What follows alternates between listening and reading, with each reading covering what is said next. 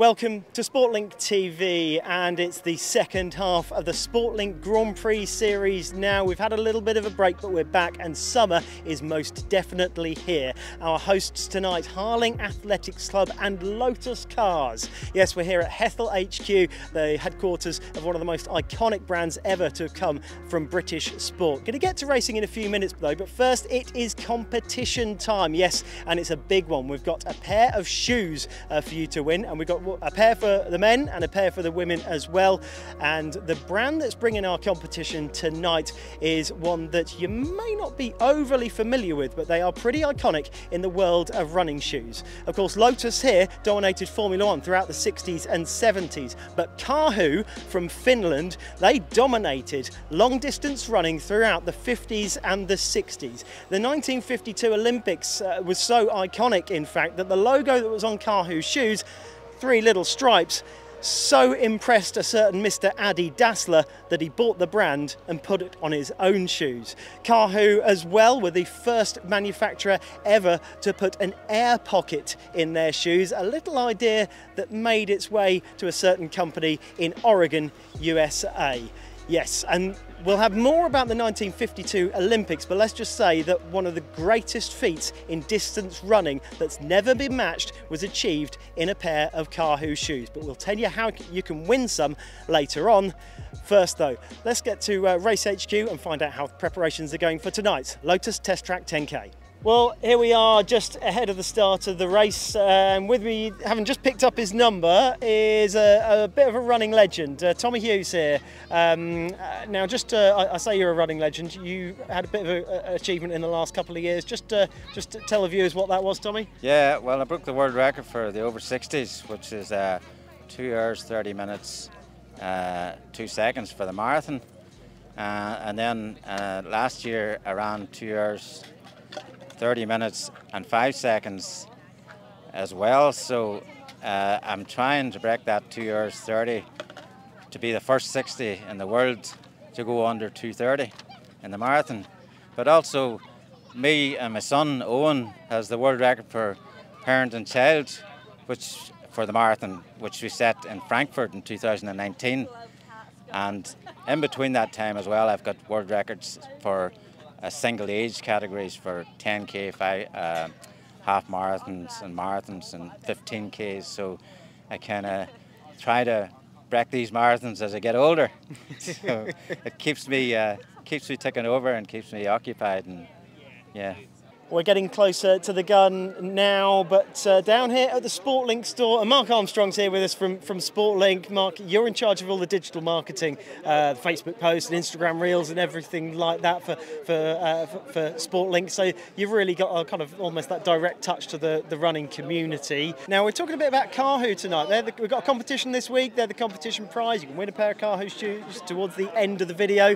Those are a brand that you've been posting about this week on the Sportlink Facebook page. What's the reaction been like? Because it's a brand that not a lot of people necessarily know straight away. Well, that's it, and I think that's what Sportlink prides itself on it. I mean, we do obviously stock all the big boys like your New Balances, your Hoka, obviously Saucony and people like that. But we feel it's really important to sort of open people's eyes to other brands as well, who are producing like really good shoes like Karhu, like True Motion, and Karhu. There's some really nice shoes in their range. And what a lot of people don't seem to know is that they've actually got a lot of pedigree sort of in the running scene. They've been around for over 100 years, and yeah, made some pretty good shoes in that time. Well, thank you, Mark. Just about time to get over and chat to the race director now, ahead of the start of things here. James Grantham with me now, the race director, just not too far until the start now. What a wonderful partnership here you've got with Lotus Cars. What a unique place to run a race from. Tell me how this partnership came about. Well, actually working at Lotus at the moment, so that helps. And yeah, this is the third time we've run the event, and this time Lotus have really got involved, and they're supporting us and sort of sponsoring the event as well. So it's really good. And you can see they've put some press cars out with us, and we've got some cars around the track for some older ones as well for people to have a look at when they're running around. Yeah, but beautiful, and something for everyone as well. The 10K is the reason we're here for the Sportlink Grand Prix, but it's the whole evening of races tonight, isn't it? Exactly. We've got 2.5 kilometre circuit, so we're using it to do a 2.5k for the juniors, 5k for seniors or anyone over 13, I think. And there's a team event in that as well, as individuals, and the 10k as well. So they're all going around the same track, but different number of laps.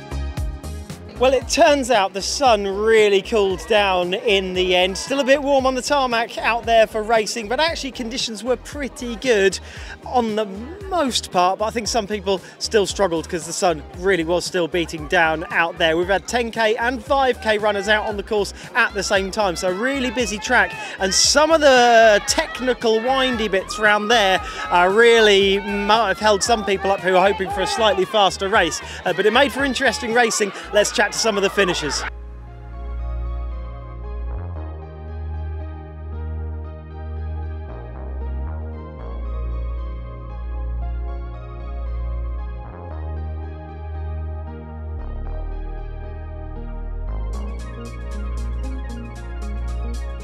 Well, fresh from the prize giving, the men's category winner Carl Brooks with me now. Carl, congratulations. Thank you very much. Do you expect to come in first tonight? Definitely not. Seeing the calibre of the guys at the front and knowing how quick some of them are and how such good form they're in, surprised. I hope top 5, so to be win is, yeah, it's really surprising, but fantastic. How's that time in terms of your personal best? It's up there, so 33.40 is fastest, so only about 20 seconds off that, but obviously weaving in and out is a little bit slower, and lots of turns on the course, lots of really tight turns, so PB pace, not time, but yeah, really happy with that. Yeah, I mean, for a track course, actually not as fast as you might think. No, not so much, but good one. It's still a really enjoyable event.